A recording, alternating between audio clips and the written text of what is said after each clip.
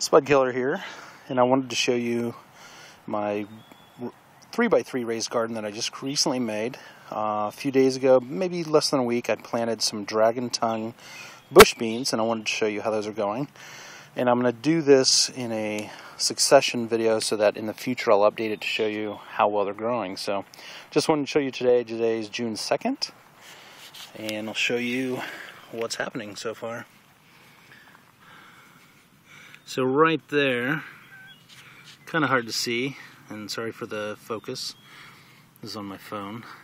There's one coming up there. We've got one starting to peek up there. One starting to peek up here. This one's starting to look pretty good. And this one's finally poked through. And as you can see, it's got a little bit of a purple color on the seed.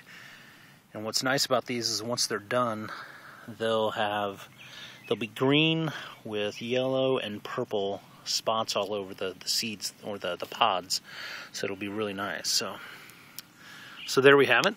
Let me show you my cage that I've built I have a rabbit problem. And this is just something I've made with 2x2s and some chicken wire. And it just goes on, really simple.